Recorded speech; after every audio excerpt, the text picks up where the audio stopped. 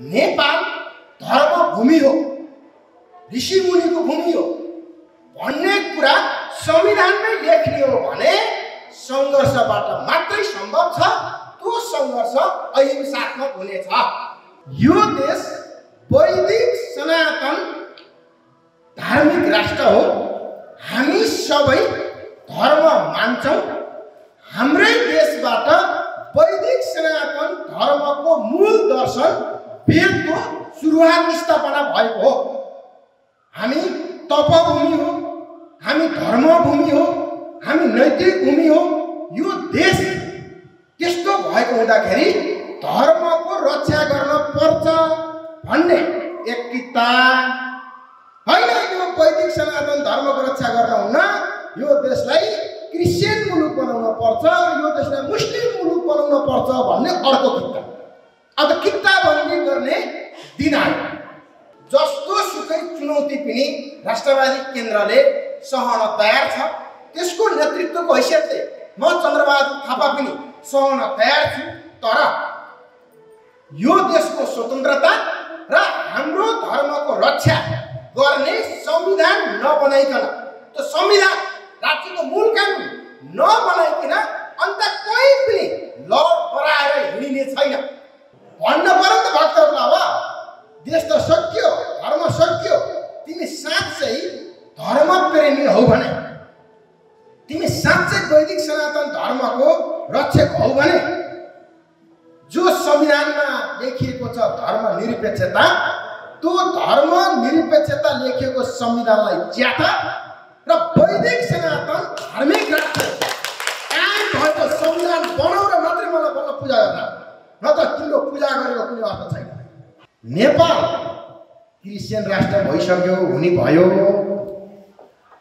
तिमी यहीँ वरिपरि आउने, नमस्ते गर्ने, टिको लाउने, घन्टी बजाउने, शङ्ख बजाउने, नाच्ने गाउने मात्रै हौ कि नेपाललाई वैदिक सनातन धार्मिक राष्ट्र कायम गर्ने हौ? यता धर्म राज्य पनि चाहियो भन्ने, धर्म पनि चाहियो भन्ने, पशुपतिमा नि घुम्दै फिर्दै नाच्दै गाउँदै पनि हिँड्ने, भोट फेरि त्यही धर्म मास्ने पार्टीलाई ड्याम्की ड्याम आँखा चिम्म गरेर फेरि चुनाव आउला र मेरो पार्टीलाई भोट हाल्नु भनेर प्रचार गर्दै हिँड्ने। अनि पशुपति नाच्ने कुरा बुझ्नु भएन क्या हो? म त शङ्खा त पशुपति नाच्ने सोचेर थालेँ क्या हो।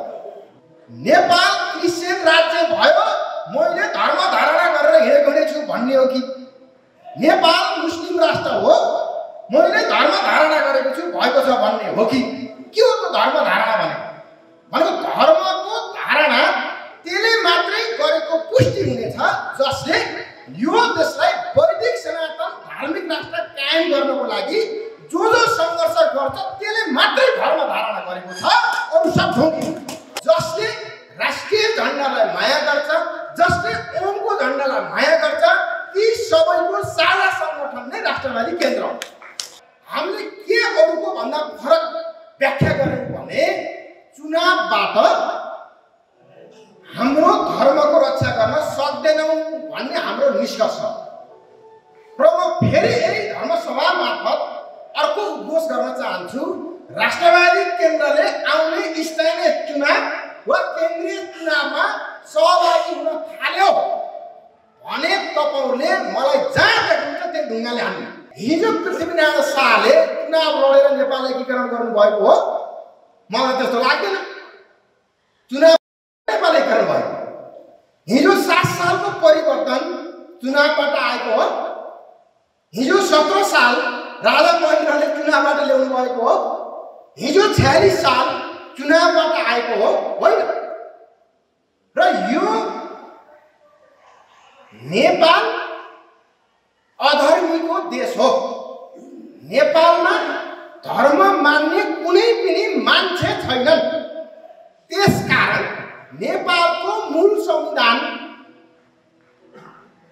धर्म निरपेक्षता लेखिनु पर्छ भनेर जो संविधान आयो त्यो संविधान पनि के पार्टी दर्ता गरेर चुनाव लडेर आएको 62-63 को आन्दोलनले ल्याएको।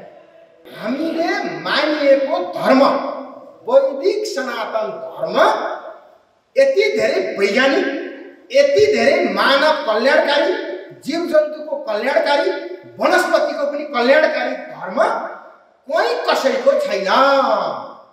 त्यसकारण यहाँ ध्वस्त बनाउने, आफूले लुट्ने अमेरिकाको योजना नेपालमा ध्वस्त बनाउने र हाम्रो धर्म संस्कृतिलाई लुटेर आफ्नो बनाउने, जसरी रावणले सीतालाई आफ्नो बनाउन खोजेको थियो, त्यसै गरी हाम्रो धर्म संस्कृतिलाई लुट्नको लागि विदेशीहरूले आँखा लागेका छन्। पहिलो कुरा,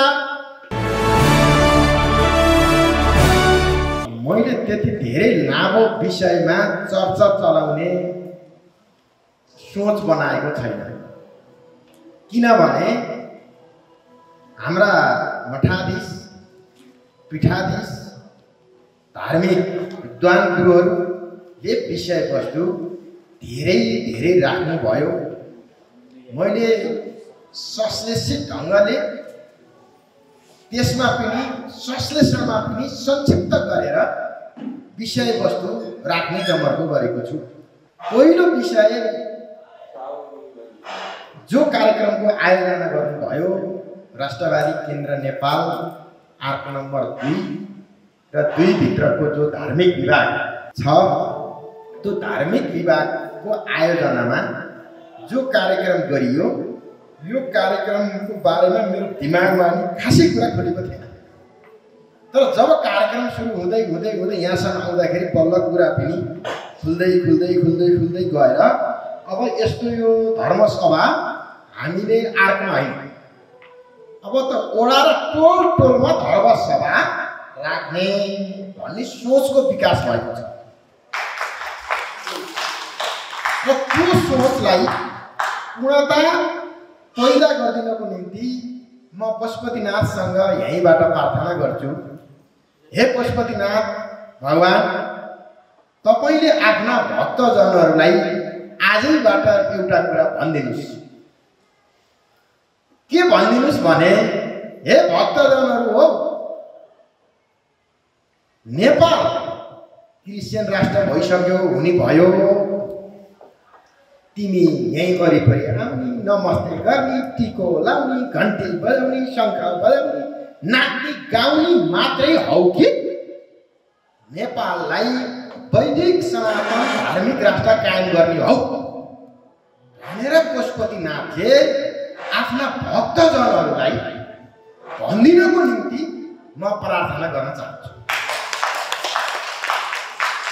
अरूले भनेर त मान्दैन मान्छेले, कि काङ्ग्रेसले भने मान्छ, कि एमाले भने मान्छ, कि माओवादीले भने मान्छ, कि राप्रपाले भने मान्छ, ती सबै चाहिँ अधर्मी हुन्। उनीहरू त हाम्रो राष्ट्र र हाम्रो धर्म सक्नका लागि जन्मेर आएका हुन्। यता धर्म राज्य पनि चाहियो भन्ने, धर्म पनि चाहियो भन्ने, पशुपतिमा नि घुम्दै फिर्दै नाच्दै गाउँदै पनि हिँड्ने, भोट फेरि त्यही धर्म मास्ने पार्टीलाई ड्याम्की ड्याम आँखा चिम्म गरेर फेरि चुनाव आउला र मेरो पार्टीलाई भोट हाल्नु भनेर प्रचार गर्दै हिँड्ने। अनि पशुपतिनाथले कुरा बुझ्नु भएन क्या हो, म त शङ्का त पशुपतिनाथले सोचेर थालेँ क्या हो। भन्न पर्यो नि त भक्तहरूलाई, अब देश त सकियो, धर्म सकियो, तिमी साँच्चै धर्म प्रेमी हौ भने, तिमी साँच्चै वैदिक सनातन धर्मको रक्षक हौ भने, जो संविधानमा लेखिएको छ धर्म निरपेक्षता, त्यो धर्म निरपेक्षता लेखिएको संविधानलाई च्याता र वैदिक सनातन धार्मिक राष्ट्र कायम भएको संविधान बनाउन मात्रै मलाई बल्ल पूजा गर्न, नत्र तिम्रो पूजा गरेको कुनै अर्थ छैन, तिमीले यहाँ चढाएको कुनै अर्थ छैन। किन चढाउन आउँछ कि यो लोक्याङ ढोङ्गी किन हुन आउँछ भनेर पशुपतिनाथले सारा भक्तजनलाई भन्नै नपर्ने अवस्था सिर्जना भयो। यी कुरा अरू कार्यक्रम मार्फत घोषणा गरेर त नहुने भयो। कहाँबाट घोषणा गर्ने भन्दा धर्मसभा मार्फत घोषणा गर्ने भनेर धर्मसभाको आयोजना गरिएको हो। धेरै धेरै गुरुहरूले कथेर मलाई गीताको सार, गीता पढेको छस् भनेर सोध्नुहुन्छ, कथेर रामायण पढेको छस् भनेर भन्नुहुन्छ। मैले पढ्ने गीता र मैले पढ्ने रामायण र अरू गुरुहरूले पढ्ने त्यो गीता र रामायणमा अलिअलि फरक रहेछ जस्तो लाग्न थाल्यो।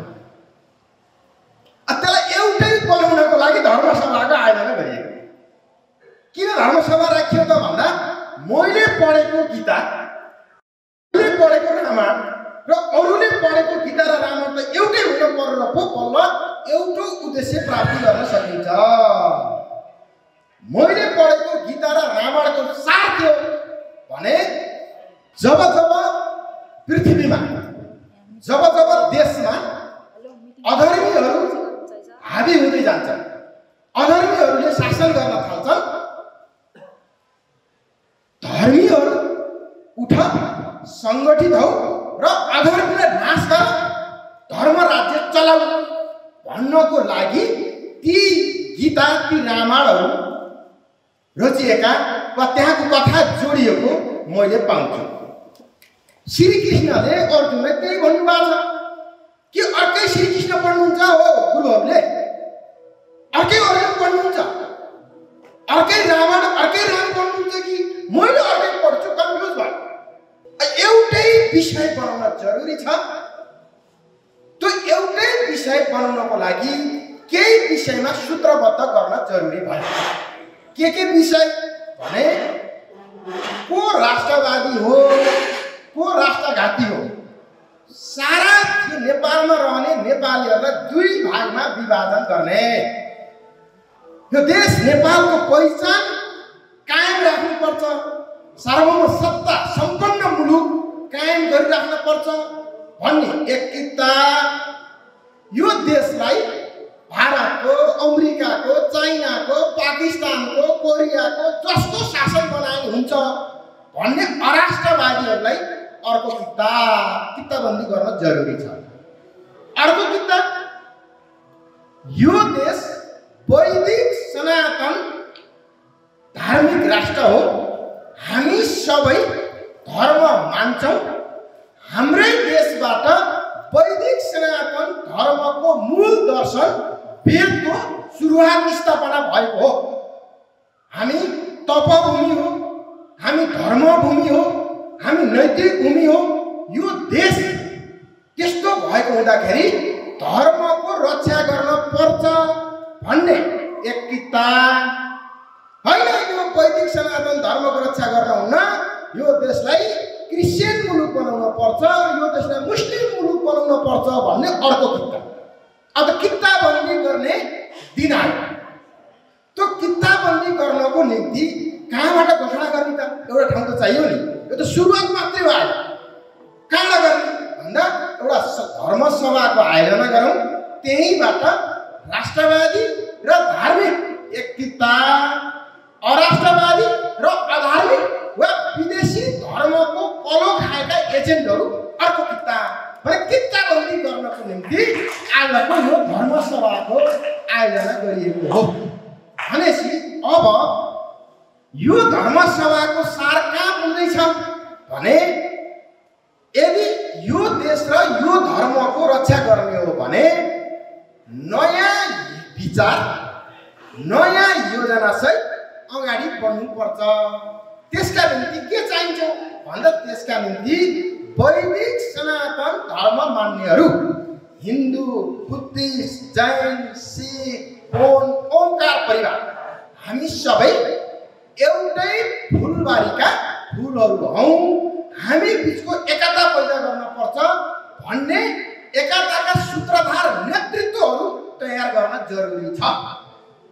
एकताका सूत्रधारहरू तयार गर्न पर्ने भएको हुँदाखेरि अब हामीले पहिचान गरेर ती नेतृत्वहरू खडा गर्न जरुरी छ। मलाई लाग्छ कयौँ हाम्रो राजधानीमा र देशैभरि हाम्रा मठ मन्दिरहरू छ। ती मठ मन्दिरहरूलाई अब राष्ट्रवादी केन्द्रले के बनाउँदैछ भन्दा ती मठ मन्दिरहरूलाई वैदिक सनातन धार्मिक राष्ट्र कायम गर्नका लागि आन्दोलनमा आउने आन्दोलनकारीहरूको बास बस्ने ठाउँ र खाना खाने ठाउँ बनाउने। राष्ट्रवादी केन्द्रले वैदिक सनातन धार्मिक राष्ट्र कायम गर्न पर्छ, त्यसपछि मात्रै सबै कुरा लागू गर्न सकिन्छ भन्ने छ। तर यहाँ केही विषय कन्फ्युज भएको छ। के कुरा कन्फ्युज भएको छ भने धर्म धारणा गर्ने हो भनेको छ, हिँडेको छ। धर्म केमा हो धारणा गर्ने? नेपाल क्रिस्चियन राज्य भयो, मैले धर्म धारणा गरेर हिँडेको नै छु भन्ने हो कि नेपाल मुस्लिम राष्ट्र हो, मैले हो कि के हो त धर्म धारणा भनेको धर्मको धारणा त्यसले मात्रै गरेको पुष्टि हुनेछ जसले यो देशलाई वैदिक सनातन धार्मिक राष्ट्र कायम गर्नको लागि जो सङ्घर्ष गर्छ त्यसले मात्रै धर्म धारणा गरेको छ। अरू सब ढोकी, अरू सब ज्यान पाल्नको लागि, व्यवसाय चलाउनको लागि, पैसा कमाउनको लागि हिँडेका भन्ने कुराको पुष्टि गर्नको लागि भने यो धर्म सभाको आयोजना गरिएको सामान्य नै हो। धर्म सभा अब किता क्लियर हुन्छ। अब किता क्लियर नगरिकन लडाइँ लडिन्न, लडाइँ जितिन्न। हामी लडाइँको तयारी गर्दैछौँ तर त्यो लडाइँ अहिंसात्मक शान्तिपूर्ण हुनेछ। हाम्रो लडाइँमा, हाम्रो आन्दोलनमा एउटा बसको सिसा पनि फरिने छैन, एउटा मान्छेको रगतको बुँद पनि झर्ने छैन। यस्तो प्रकारको आन्दोलनबाट धार्मिक राष्ट्र घोषणा गर्ने उद्घोष राष्ट्रवादीले गरिसकेको छ। त्यति मात्रै होइन, आन्दोलनको प्रक्रिया पनि अगाडि बढाइरहेको छ र अब अन्तिम धक्का, अन्तिम आन्दोलन 2078 सालको फाल्गुन चैतसम्म टुङ्ग्याउने भन्ने सोच भइसकेपछि त अब धार्मिक जो धर्म धारणा गर्नेहरू को हुन्छ अब पहिचान गर्न परेन। त्यो पहिचान गर्नको निम्ति अब आजैदेखि धर्म सभा ओडा ओडामा गर्ने, त्यो ओडामा को धर्मको पक्षमा छ, को विरुद्ध छ, पहिला त पहिचान गर्नु पर्यो। धर्मको पक्षभरिलाई लाग, अब धार्मिक राष्ट्र कायम गर्न लाइन लाग भन्ने हो। अब होइन यो हिन्दू राष्ट्र चाहिन्न, वैदिक सनातन धर्म चाहिन्न, यो बुद्धिस्ट पनि चाहिन्न, जैन पनि चाहिन्न, सिख पनि चाहिन्न, हामीलाई चाहिँ क्रिस्चियन मात्रै भए हुन्छ भन्ने हो भने त अर्को किता त राख्न पर्यो नि त। लडाइँ लड्ने भनेपछि को आफ्नो पक्ष हो, को विरोधी हो भनेर छुट्याउन पर्दैन, कोसिस गर्दै लड्ने। लडाइँ लड्नको लागि पक्ष र प्रतिपक्ष बनाउनु पर्छ क्या। त्यो पक्ष र प्रतिपक्ष बनाउने दिनको सुरुवात यही आजको धर्मसभाको कार्यक्रम मार्फत राष्ट्रवादी केन्द्रले घोषणा गर्यो। अहिले राष्ट्रवादी केन्द्रलाई के विश्वास छ भने हामीले जित्छौँ, हार्ने भन्ने शब्द डिक्सनेरीमा छैन। किन जित्छौँ भने हामी वैदिक सनातन धर्म संस्कृति मान्ने ओमकार परिवारहरू विदेशीको कलो खाएर राजनीतिक दलका नेताको नियुक्तिमा बसेका कर्मचारीले जतिसुकै सनातन धर्म संस्कृति मान्नेहरूको डाटा घटाइदिए पनि हामी 80% भन्दा माथि छौँ। उनले जति घटाइदिए पनि 80% भन्दा माथि छौँ। अब तपाईँ हामीले यही कल्पना गरौँ 20% ले जित्छ कि 80% ले जित्छ। हामी त आत्मसमर्पण पो गरेर हो, हामी आत्मसमर्पणवादी भयौँ, हामी कायर भयौँ, हामी नीच भयौँ, हामी डराइ डरपोक छेरछेरुवा भयौँ, हामी साँच्चै भन्ने कोही न कोही लोभी पापी पनि भयौँ, आफ्नो धर्मको बारेमा लड्ने आँट गरेनौँ र आज अल्पमत विदेशी धर्मको पक्षमा बढ्ने कलो खानेहरूले बहुमत नेपालीमाथि, बहुमत सनातनीमाथि जो राज्य चलाएका छन्, अब यिनको राज्य चलाउनेहरूको दिन छुटिँदै गएको छ भन्ने सन्देश यही धर्मसभा मार्फत तिनीहरूलाई आजको कार्यक्रमको सुरुवात गरिएको हो। भनेपछि कुरा आयो अब त सङ्घर्षको। अब सङ्घर्षको कुरा आइसकेपछि तपाईँ हामी कुन पार्टीमा छौँ छोडिदिनुहोस्, यसको चर्चै नगर्नुहोस्। कुन जातिमा छौँ, कुन क्षेत्रमा जन्म्यौँ, यताको बहसको विषय नभन र हाम्रो वैदिक सनातन धर्म संस्कृति भित्रका कुन सम्प्रदायका हौँ यता पनि अहिले बहस गर्ने विषय नै होइन। त्यता बहसको विषय बनायौँ भने हाम्रो शक्ति विभाजित हुन्छ। हाम्रो शक्तिलाई एकीकृत गर्नको लागि सनातन धर्म संस्कृतिको रक्षक र आफ्नो देश नेपालको रक्षक म गर्छु। म यो देशको नागरिक हुँ, म सनातन धर्म संस्कृतिलाई मान्ने मान्छे हुँ भन्ने जो कोहीलाई पनि गोलबन्द गरेर अगाडि बढ्ने अर्को थप नयाँ अभियान जो राष्ट्रवादी केन्द्रले सुरुवात गरेको छ र यो राष्ट्रवादी केन्द्र फेरि कसैको होइन।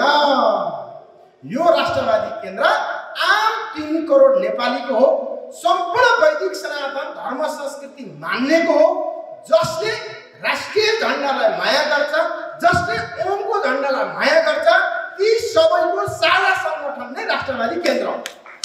यसको कुनै चुनाव चिन्ह छैन, यसको कुनै आफ्नो झन्डा छैन। यसको के छ भने राष्ट्रिय झन्डा छ। राष्ट्रिय झन्डा हामी सबैको हो, साझा हो। ओमको झन्डा छ, हामी सबैको साझा हो। हामीले के अरूको भन्दा फरक व्याख्या गर्यौं भने चुनावबाट हाम्रो धर्मको रक्षा गर्न सक्दैनौँ भन्ने हाम्रो निष्कर्ष हो। र म फेरि यही धर्मसभा मार्फत अर्को उद्घोष गर्न चाहन्छु। राष्ट्रवादी केन्द्रले आउने स्थानीय चुनाव वा केन्द्रीय चुनावमा सहभागी हुन थाल्यो भने तपाईहरुले मलाई जहाँ देख्नुहुन्छ त्यही ढुङ्गाले हान्नु। म बिक्री भएँ, म बिक्री भएँ। के भन्छु मैले तपाईहरुलाई आउँछ के गर्ने त संघर्ष गर्न हुन्न। हामी त शान्तिवादी मान्छे, चुनावमा लुख्रु भोट हाल्ने, बहुमत बनाउने, त्यहाँ संविधान चेन्ज गर्ने। त्यो संविधानमा लेखिएको धर्मनिरपेक्षतालाई फालेर सनातन धर्म पक्षमा राखिहालिन्छ नि। तपाईहरुले हामीलाई चिताउनु पर्यो, भोट हाल्नु पर्यो भनेर आए भने मलाई तपाईले ठान्नु होला चन्द्रबहादुर थापा र राष्ट्रवादी केन्द्र पनि हरियो घाँस भित्रको हरियो साँप हो। त्यो साँपलाई जसरी हुन्छ मारिहाल्नु पर्छ। त्यो खतरनाक हुन्छ। देखेर आएकोलाई त सहिलो हुन्छ।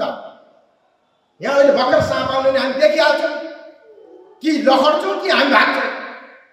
तर जो चाहिँ रातै कलर बनाएर यहाँ आयो भने देखिन्न क्या, रातै रातो छ देखिन्न। अहिले त्यस्तै धर्म क्षेत्रका मताधिकारहरूलाई भ्रममा पार्नको निम्ति धार्मिक खोलै ओढेर केही राजनीतिक पात्रहरू बाहिर सडकमा देखिएका छन्। त्यसलाई छुट्याउनको लागि पनि एउटा चेतना बोकेका नेतृत्वहरू ओडा ओडामा अब खडा गर्न जरुरी छ। यो मैले किन भने हिजो पृथ्वीनारायण शाहले चुनाव लडेर नेपाल एकीकरण गर्नुभएको हो? मलाई त्यस्तो लाग्दैन। चुनाव नेपाल एकीकरण भयो। हिजो 7 सालको परिवर्तन चुनावबाट आएको हो। हिजो 17 साल राजा महेन्द्रले चुनावबाट ल्याउनु भएको हो। हिजो 46 साल चुनावबाट आएको हो होइन? र यो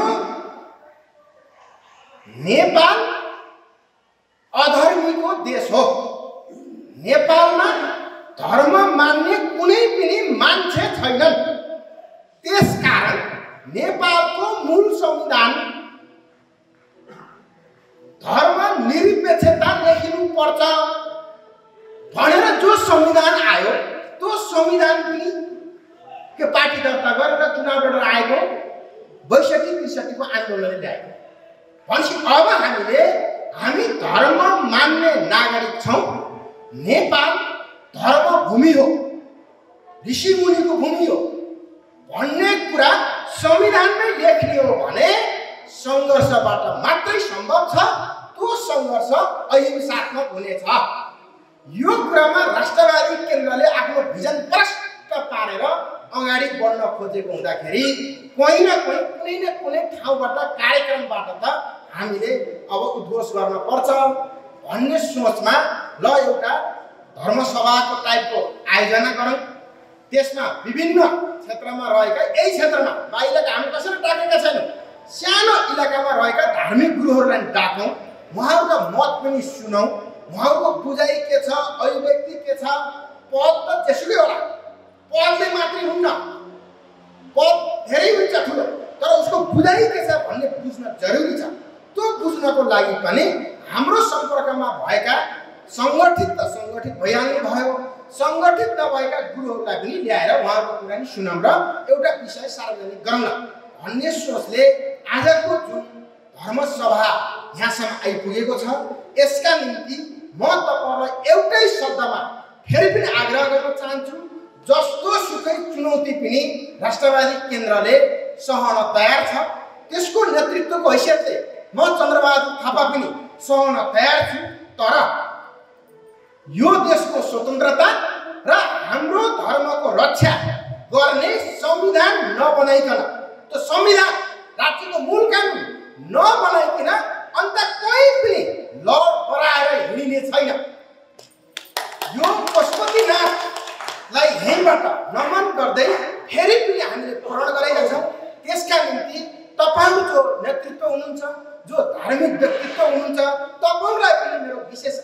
के हो भने साँच्चै यो माटोको रक्षा र धर्मको रक्षा गर्ने हो भने अब धेरै दिन लामो समय नल्याऊ, छोटो समयभित्र तयारी पुरा गरौँ। राष्ट्रवादी केन्द्र सङ्घर्षको मैदानमा छ। त्यो सङ्घर्षलाई निष्कर्षमा पुर्याउनको निम्ति एक्लैले सकिन्न।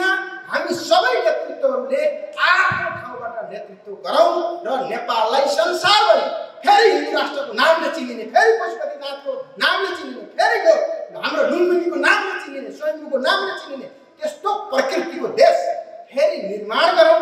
आज संसारभरिबाट नेपाललाई हमला भइरहेको छ। किन हमला भइरहेको छ भने सीतालाई रावणले किन हरण गर्यो होला? रावणले सीतालाई किन हरण गर्यो भन्दा उहाँ रूपमा मात्रै राम्री होइन, उहाँसँग 32 गुणबाट भरिपूर्ण हुनुहुन्थ्यो। 32 गुणबाट भरिपूर्ण भएकी सुन्दरीलाई उसले श्रीमती बनाउन लगेको होइन रावणले, आफ्नो देशको सम्पत्ति बनाउनलाई लगेको भयो। मेरो देशमा यस्तो सुन्दरी जो 32 गुणले युक्त छ भन्ने बनाउनको लागि हरण गरेको हो भने सीता हरण हुनुको पछाडिको कारण के हो भन्दा उहाँको 32 लक्षण गुण। 32 लक्षण गुण भएपछि सुनै सुनको देशको राजाले पनि आँखा लायो। रावण त सुनै सुनको देश होइन भने हाम्रो देश नेपाललाई किन विदेशीले आँखा लागेका छन् तपाईँ हामीले बुझ्न जरुरी छ। पहिलो, हामीले मानिएको धर्म वैदिक सनातन धर्म यति धेरै वैज्ञानिक, यति धेरै मानव कल्याणकारी, जीव जन्तुको कल्याणकारी, वनस्पतिको पनि कल्याणकारी धर्म कोही कसैको छैन। त्यसकारण यहाँ ध्वस्त बनाउने, आफूले लुट्ने अमेरिकाको योजना नेपालमा ध्वस्त बनाउने र हाम्रो धर्म संस्कृतिलाई लुटेर आफ्नो बनाउने, जसरी रावणले सीतालाई आफ्नो बनाउन खोजेको थियो त्यसै गरी हाम्रो धर्म संस्कृतिलाई लुट्नको लागि विदेशीहरूले आँखा लागेका छन्। पहिलो कुरा। दोस्रो कुरा, हामी यति धेरै धनी देशका नागरिक हौँ, हामीसँग असाध्यै महँगा धातुहरू छन्। मैले अघिल्लो प्रशिक्षण भने कैयौँ यहाँ गुरुहरू, कैयौँ नेतृत्वहरू आउनु भएको छ। अत्यन्तै महँगा जडीबुटीहरू छन् र अत्यन्तै सिधै खान पिउने सगरमाथाबाट बग्ने कलकल बग्ने पानी छ, त्यसलाई पनि लुट्ने। त्यो लुट्नको लागि विदेशीहरूले यो देशको स्वाभिमानमाथि खतरा पैदा गरेका छन्। यो कुरा सबै जनसमुदायलाई बुझाउनको लागि यो नेतृत्व आजैदेखि आफ्नो वडा टोल इकाइमा लाग्न हार्दिक आग्रह गर्न चाहन्छु। जस्तो सुकै चुनौती बोलेर भए पनि हाम्रो देश र देशको सम्पत्ति, हाम्रो धर्म र धर्मको वैज्ञानिकता यही देशबाट संसारभरि फिजाउने उद्घोष राष्ट्रवादी केन्द्र नेपालले गरेको हुँदाखेरि यही विषयलाई अक्षरशः जनसमुदायको बीचमा सन्देश प्रवाह गर्न हार्दिक आग्रह गर्दै आजको यस कार्यक्रममा जो जति अतिथिगणहरूका विषयवस्तु सुन्यौं, जो जसरी यहाँको आयोजक मण्डलीले आयोजना गर्यो, ती सबैप्रति अन्तिममा धन्यवाद र नमन गर्दै मेरो भनाइ यही टुङ्ग्याउँछु। जय